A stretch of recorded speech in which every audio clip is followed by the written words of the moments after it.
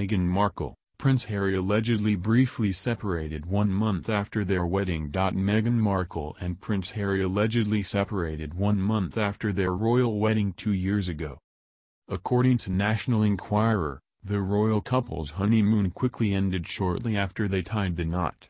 Markle allegedly stormed out after a blistering fight with Prince Harry.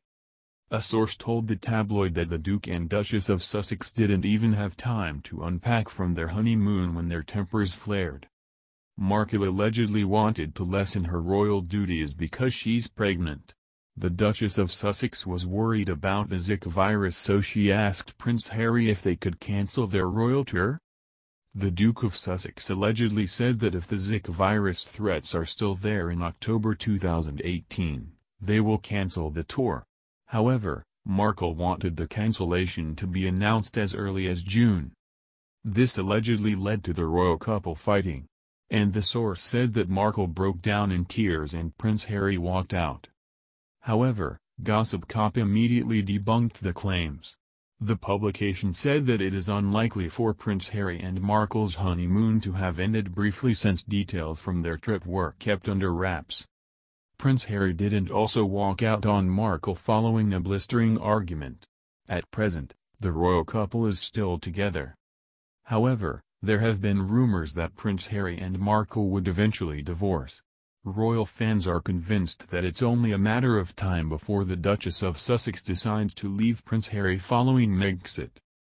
Twitter user @6TudorQueens posted a cryptic prediction in March. "Silly Harry, when Meghan decides to divorce. What Harry seems to not understand, because of their children he will be ruined, all his money and their house will belong to Meghan. He will return broke in England, to obtain a royal subsidy by the Queen, such as a spoiled rich kid," she wrote. Twitter user @BessieBaka1 said that things will just downhill for Prince Harry.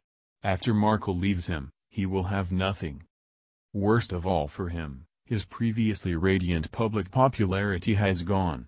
He has not only lost respect in most quarters, he is reviled. This will never be repaired, as he has shown everyone exactly what he is, the Twitter user wrote. Twitter user @MinsterMum_ said that she hopes Prince Harry signed a prenup. However, royal experts previously confirmed that Prince Harry and Markle didn't sign a prenup. After all, prenuptial agreements are not common in the United Kingdom.